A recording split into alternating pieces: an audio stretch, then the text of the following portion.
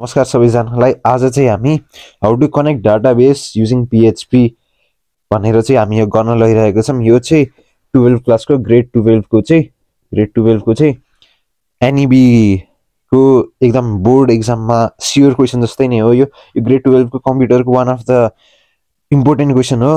अनि यो यसले चाहिँ 5 मार्क्स क्यारी गर्छ र यो 5 मार्क्स कसरी ठ्याक्कै पाउने भनेर हैन exact step by step process म यो भिडियोमा बताउन गइरहेको छु।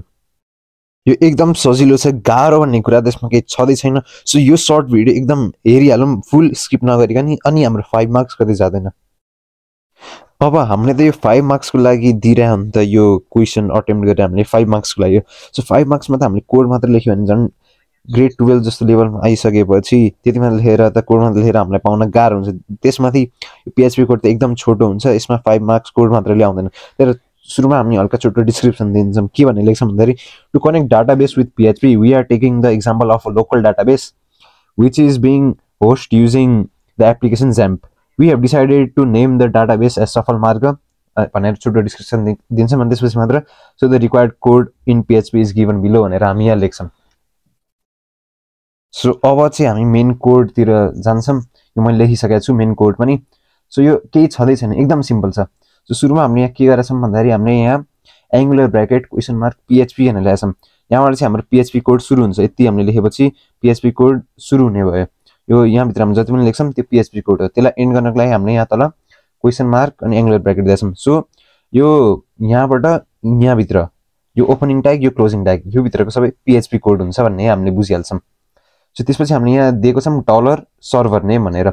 डलर को काम चाहिँ के हो भन्दाखेरि हामीले भेरिएबल डिक्लेयर गर्नको लागि डलर सुरुमा दिनुपर्छ र त्यसपछि भेरिएबल नेम दिन्छौं। र इज इक्वल्स टु इन्भर्टेड कमा भित्र राख्नु भनेको हामीले स्ट्रिङ भेरिएबल डिक्लेयर गरेका छौं। त्यहाँ भित्र हामीले सर्भर नेम भित्र के भ्यालु असाइन गरेका छौं भन्दाखेरि लोकल होस्ट भन्ने भ्यालु, लोकल होस्ट भन्ने नाम चाहिँ हामीले सर्भर नेममा स्टोर गरेका छौं। त्यसैगरी युजरमा रुट, पासवर्डमा एम्प्टी र डीबी नेममा सफल मार्क हामीले यो इनपुट गरेका छौं। यो भेरिएबलहरुमा हामीले यो भ्यालु स्ट्रिङ भ्यालुहरु इनपुट गरेका छौं। त्यति हामीले यति बुझे पुग्छ यहाँबाट। सो त्यसपछि हामीले के गरिरहेका छौं भन्दाखेरि हामीले अर्को एउटा भेरिएबल क्रिएट गरेका छौं। यहाँ डलर CONN भनेको कनेक्टको चाहिँ आदि कन भनेर यहाँ हामीले गरेका छौं। त्यसपछि इज इक्वल्स टु हामीले यो ट्याग यहाँ याद राख्नुपर्ने हुन्छ। यो mysqli_connect यो भनेको एकदम इम्पोर्टेन्ट हो र जे गर्छ यसले गर्छ। यो सिन्ट्याक्सले नै गर्ने हो सबै। त्यही भएर हामीले यो mysqli_connect भन्ने सिन्ट्याक्स याद राख्नै पर्छ। त्यसपछि हामीले ब्र्याकेट दिन्छौं। त्यसपछि हामीले सुरुमा सर्भर नेम, त्यसपछि युजर, त्यसपछि पासवर्ड, त्यसपछि डीबी नेम देख्छौं। यसको फर्मेट यही हो। हामीलाई mysqli कनेक्ट गरेपछि हामीले सुरुमा सर्भर नेम दिनु पर्यो, त्यसपछि युजर दिनु पर्यो, पासवर्ड दिनु पर्यो र डीबी नेम दिनु पर्यो। र यहाँ हामीले सर्भर नेमहरु, युजर नेम, पासवर्ड र डीबी नेमको यहाँ माथि भ्यालु हामीले असाइन गरिसक्यौं। त्यही भएर हामीले यहाँ यही दिएको। यो फर्मेट हामीले याद राख्नु पर्यो।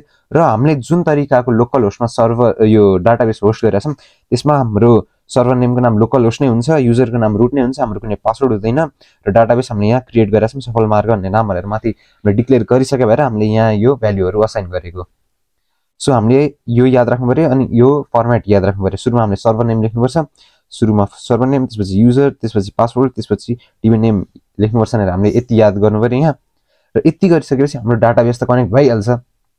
तर अझै कोडलाई अझै खतरा पारामा कम्प्लिट गर्नको लागि हामीले यहाँ अर्को इफ एल्स स्टेटमेन्ट दिएछौं। यहाँ चाहिँ के दिएछौं भन्दाखेरि इफ कन भनेर यहाँ दिएछौं। डलर कन भनेको इफ कनेक्सन चाहिँ यो भयो भने चाहिँ हामीले इको गर्छौं। इको को काम भनेको प्रिन्ट गर्ने। इको के गर्छौं भन्दाखेरि डीबी कनेक्टेड अर्थात डाटाबेस कनेक्टेड भनेर यहाँ हामीले प्रिन्ट गरिरहेछौं। यदि कनेक्सन सक्सेसफुल भयो भने, यदि कनेक्सन सक्सेसफुल भएको छैन भने हामीले यसरी एरर भनेर यहाँ इको गर्ने भनेर यहाँ हामीले कोड लेखिसक्यौं। सो यति नै हो। हामीलाई PHP को थ्रुबाट हामीले डाटाबेस कनेक्ट गर्न एकदम सिम्पल र सजिलो छ। यो स्क्रिनशट लिदा भयो र यो भिडियो आफ्नो साथीहरुलाई शेयर गर्नु पर्यो। यो एकदम इजी हो। 5 मार्क्स यति मात्र लेखेपछि कतै जादैन। र अझै थप जानकारी र थप यस्तो एजुकेसनल भिडियोजलाई आजै सब्स्क्राइब गरौँ। धन्यवाद।